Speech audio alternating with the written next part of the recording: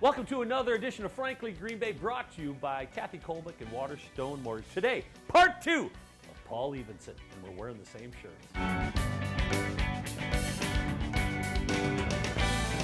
Welcome back to part 2. Hey, thanks for remembering. Did you use an iron? It's crazy. It was a low iron. It was on Cool Mist. So you and I meet in 2001, and all of a sudden in 2004, you go, hey, I'd like to join the troop. And what happened then? Well, I think actually you came to me, if I was going to be correct, because, I mean, I've been interviewing you guys, and I had the looks and talent. That goes back to part 1 if you didn't see it anyway. You missed it. Yeah, it was just, it was 2004, and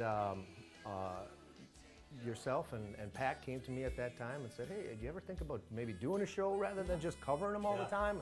I said, you know, maybe. And then, if you remember, you guys were at the SC Grand back then. Yes. At that time. Yes. And you invited me into the bar when it was closed. We opened it. But you invited me in when it was closed.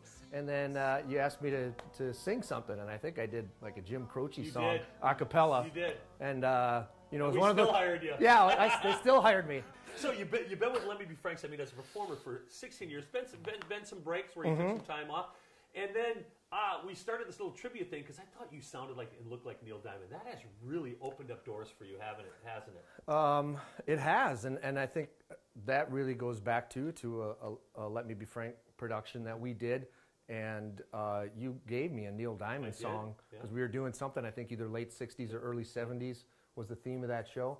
And you gave me one of his songs to sing, and you know, people were coming through the reception line going, man, you sounded just like Neil Diamond. And Frank, being 2 people away from me, you know, his marketing ear caught that and said, maybe let's make some money off Paul. Yeah. You think you can learn a few more songs? Let's talk about the new show coming up, because really we're promoting it right now, and it's called Sputnik Manitowoc. Yeah. How's it going so far? 1 week of rehearsal. 1 week of rehearsal. Well, it's been going great, obviously. I mean, you know, I made the joke even last night at the end of rehearsals. Hey, are we loading into the mire next week?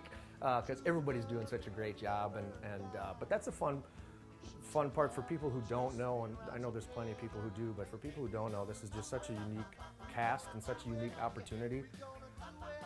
I have the luxury of taking time away and then stepping back in, and not only is everybody welcoming, but it's like you know, stepping into we're putting on a comfortable sweater. Well, for this show specifically, if we're supposed to be here promoting Sputnik, which I'm not doing a very good job of, but no, this one is great because we do have those opportunities.